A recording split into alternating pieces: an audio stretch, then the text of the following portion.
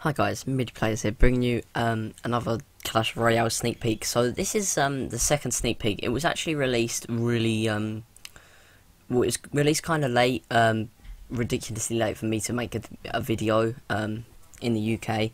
It was released about 9:30, 10 o'clock, and that's just like I can't record then. So here it is today. So yesterday, what we actually recorded was the new chests. Legendary chests and epic chests. If you want to check that out, then well, it's my last video that I made, so yeah, today's actually a double upload, so yeah, that's pretty good. Actually it's a triple upload, but anyway, sneak peek number 2, 4 new cards.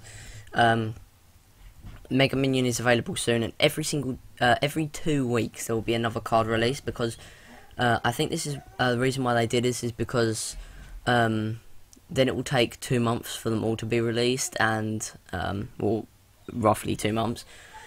That's pretty good, because it takes them about 2 or 3 months for them to come up with new cards, so they should probably be giving us a new card every 2 weeks permanently now, which is pretty good. Or maybe like a month break and then it continues, which is still pretty good.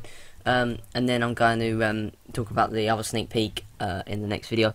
This rare card was leaked to be some sort of like Yeti or Ice Monster thing. But yeah, that's it for this video, guys. Hopefully you enjoyed it.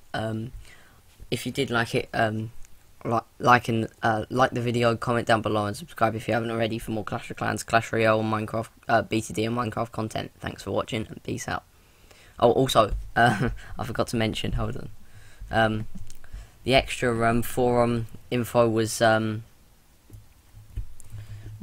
you'll be able to see when your friends are online slash offline and spectate their battles, and also the Reddit exclusive was soon you'll be able to challenge your friends to a friendly battle from the friends list. So thanks for watching, and peace out.